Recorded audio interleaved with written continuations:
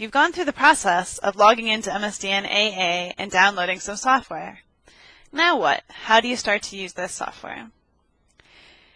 If you've gone through the first process, then you've downloaded one of these installers for the software product that you've chosen. In this case, I chose Expression Blend. The first step is to actually download the bits and bytes of Expression Blend. I've already done that. And now I can come back to the installer, which I've located in this Academic Alliance folder. I can double-click on the installer and choose Run. It's asking me now, I've previously downloaded Expression Blend, and would I like to go ahead and use the bits that I've downloaded? So I'm going to click Yes to view the contents of that folder.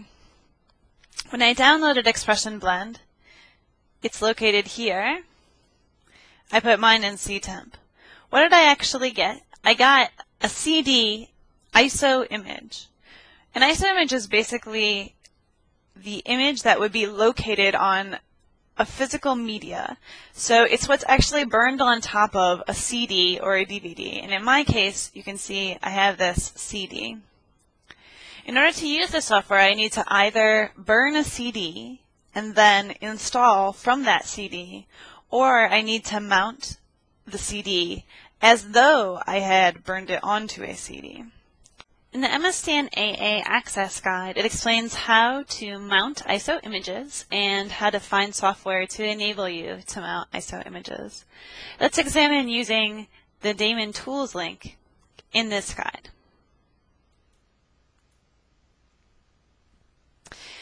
Here's the Daemon Tools website.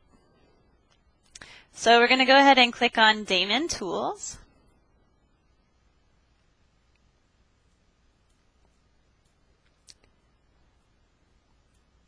And if you have a 32-bit system, then you'll click here on this Tools Lite x86.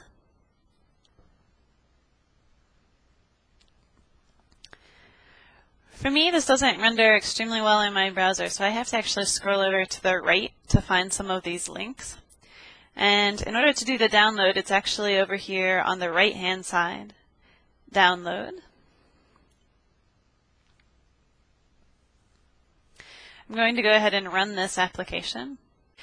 I skipped the actual installation of Daemon Tools because it's fairly intuitive once you navigate the website. When Daemon Tools starts up, we'd like to mount the ISO image that we downloaded using the Mount and Drive Manager. I'll double-click on Device 0 and navigate to this ISO image that I've downloaded.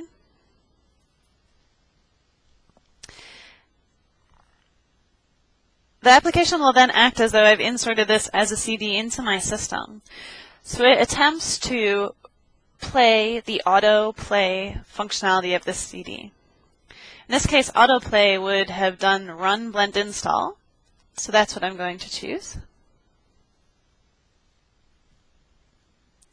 This is going to pull up the HTML page associated with Expression Blend. I'm not sure why I didn't actually get the images for this page, but we can see if we click on these that these options are Vista here on the left, or XP here on the right. So I'm going to choose Windows Vista, and then I'm going to choose Install Expression Blend. After choosing Install Expression Blend, it should pull up a window with a file download, and I'm actually going to go ahead and run this installer package. Installing may take a few minutes, so I will bring you back in once we've actually installed this application. When I've finished installing Expression Blend, this is the menu that I get, so I'll click Finish. Let's go ahead to the Windows Vista menu.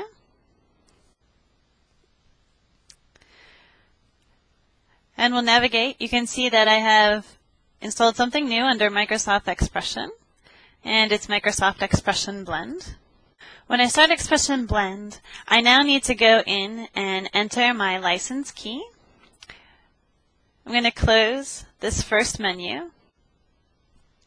I'll navigate to the Help menu and select Enter Product Key.